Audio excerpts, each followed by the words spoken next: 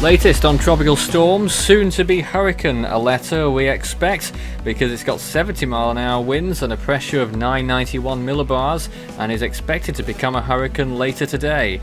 It's currently at 15.3 north, 109.3 west. No warnings are in effect and the storm is gradually moving out to sea.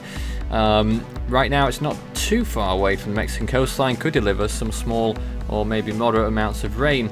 But wind, as you can see, the wind field's still well off the shore, and that will remain the case for the next few days. It moves towards the west-northwest and eventually maybe a curve towards the northwest as well, before gradually weakening and then eventually dying out. You can see another system behind it which could go closer to the coast of Mexico that we will be watching in the next week. That's likely to be our next named storm.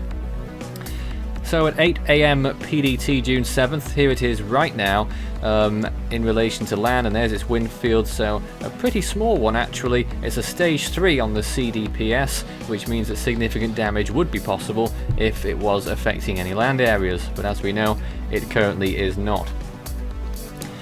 So looking at the broader picture then, as we enter the next 5 or 6 days, you can see how the storm progresses towards the west-northwest. The cloud coverage builds.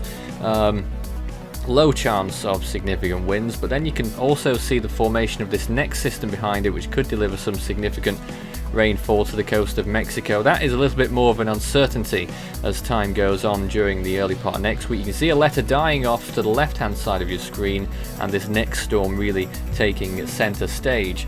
So that's what we're looking at in the extended term, but for Aletta it's pretty much the dress rehearsal for what may be coming up later this season. Temperatures right now pretty warm, 28 or 29 degrees. The further northwest Aletta goes, the colder SSTs will get. Same for wind shear too in terms of favourability. It's going to get very unfavourable if it continues going too far to the northwest. But right now it is in a favourable environment and some more intensification is possible for 24 maybe to 48 hours before weakening begins. This is how it's been presented this morning as day has broken in the last hour or so, and you can see how Aletta has been developing. This is the infrared views now.